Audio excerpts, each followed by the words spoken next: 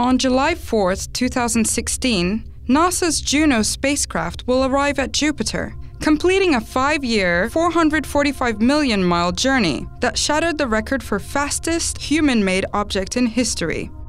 Soaring just 3,100 miles above Jupiter's cloud tops, the solar-powered spacecraft will spend a year using 9 scientific instruments to peer deep inside Jupiter and make detailed measurements of the gas giant's magnetic field.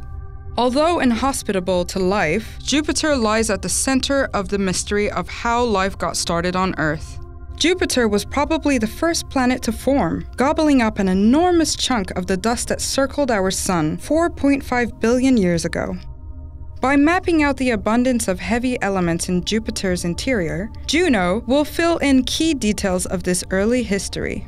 Juno will also make careful measurements of Jupiter's magnetic field, which interacts with charged particles from the Sun to produce the most powerful space weather in our solar system. Auroras at Jupiter's poles can shine as bright as the Sun and encompass a region larger than the Earth. By studying these epic light shows, astronomers can learn more about the fundamentals of space weather, a phenomenon that affects our satellites and our technology.